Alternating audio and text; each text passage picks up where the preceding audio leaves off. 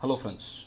In the last couple of sessions, we had a clear discussion about the color models fundamentals, and we discussed the concepts of what is a color model and what is RGB color model, followed by we had a clear discussion about HSV color model. Now in this session, we are going to see one of the very important color models which has got multiple variants also out in the market, called as YUV color model. This is very important, so I request you to listen to it very clearly, and in case you do not understand what I am talking, I would prompt you to listen to it the second time or even the third time if required, because this is a topic which requires deep understanding.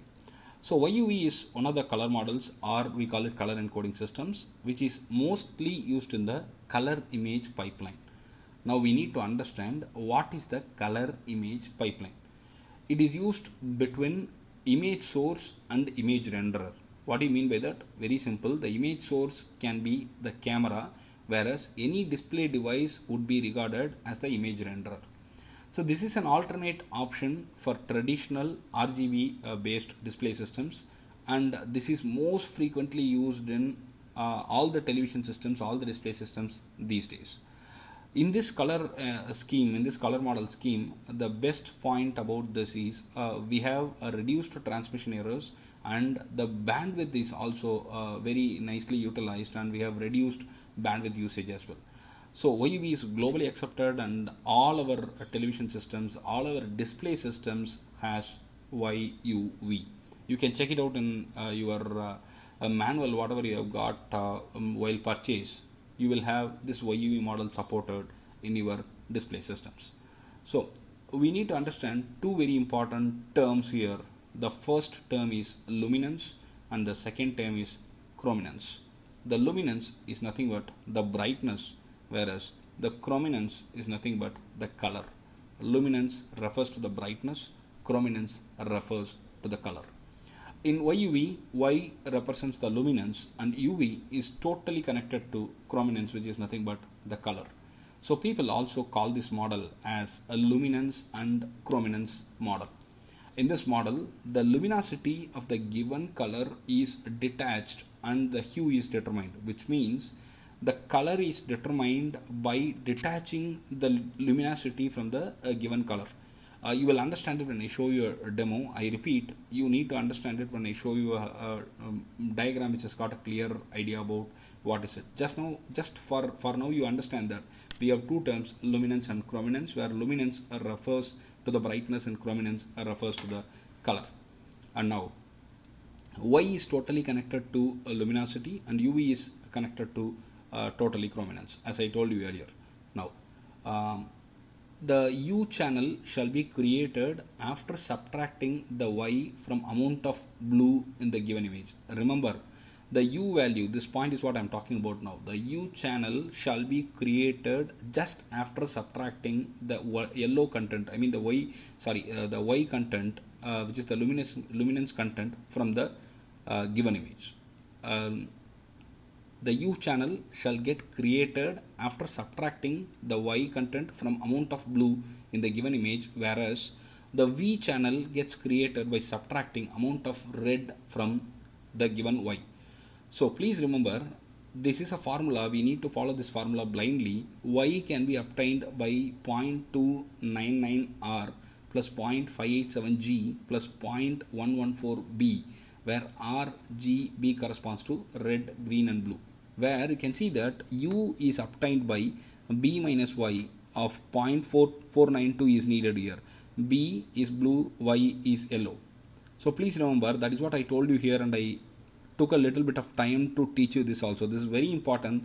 The formula is all about blue, yellow, and how do you get U out of blue and yellow? How do you get V out of red and yellow? Now V is obtained with 0.877 of R minus Y, where R is red and Y is yellow. This is how we create it, and this is the formula to derive YUV out of RGB. Please remember, this is a very important topic. Now a figure would be useful for you to understand it. As I told you, RGB, when you pass this formula into, when you pass RGB into this formula setup, you get YUV. But this YUV is derived out of this fundamental formula that I explained you some time back. Please remember, YUV is all from RGB. Now, There is some other term called as Chroma Subsampling. What is it? The Chroma Subsampling is a process which is connected to lessening the color resolution of the video signals. When you receive video signals, it would be of a very high resolution for your TV display or your whatever displays you have at home. We need to lessen that because it saves bandwidth. And why do we do that? Will it not affect the quality? I will answer you this question little later. Now, one can reduce or lessen this heavy signals, heavy video signals by sampling, and Chroma subsampling comes into picture there. What we do is we carry out the sampling at a lower rate than the brightness, which means I am going to affect not the brightness but the other parameter. When the color information is reduced, it won't be detected as much as the eyes detect the brightness. So what I am telling you is very simple. Chroma subsampling will save the bandwidth by reducing or lessening the resolution of the video signals, and the lessening process happens for the color and not for the brightness. And this is fine because your eyes and my eyes won't detect the changes in the color as much as we could detect the changes in the brightness, and this is fine. So the resolutions are all adjusted there, and most importantly we save the bandwidth. So how does it work? I have a 2x2 matrix there. I am having RGB component out of it. I apply the formula. I get YUV, YUV, YUV for all corresponding RGBs. This is the fundamental structure. Now there are a few Chroma subsampling techniques that we follow. Chroma subsampling 4:4:4. How do we do it? Very simple. I have 4 2x2 matrix here. So I have got 4 components out here. I apply the value and I get all the 4 out here. Each R corresponds to Y, each G corresponds to U and B respectively in this picture. Now when I go to 4:2:2, you can see that I have got all the 4 Y's are there, but only 2 U's are there and 2 V's are there. This is called 4:2:2. I have got 4 Y's and I have got 2 U's and 2 V's. This is called Chroma subsampling 4:2:2. Now comes 4:1:1. Now you could have understood what is it. I have got all the 4 Y's available, but only 1 U and only 1 V. So what did I tell you some time back? In this slide, if you remember, luminance refers to the brightness, chrominance refers to the color, Y represents luminance, where UV represents the chrominance, which is nothing but color. Now what do we do here? We did not touch Y anywhere and we adjusted U and V, and they are called the schemes here. And when you adjust the brightness, it is not going to affect much of the quality of the image because our eyes won't recognize it, is the point. And final method is 4:2:0, where I have got all the 4 Y's available, 2 U's are there and only 1 V is available. This is called Chroma subsampling. Please remember, this is a very, very important topic, and from this models there are so other models which have evolved in the market, which I think we will see later. In this session, I discussed clearly what is YUV, what is Y, what is V, followed by what is luminance, what is chrominance, and how do we use this formula to derive YUV out of RGB, and what happens when you go with Chroma subsampling methods.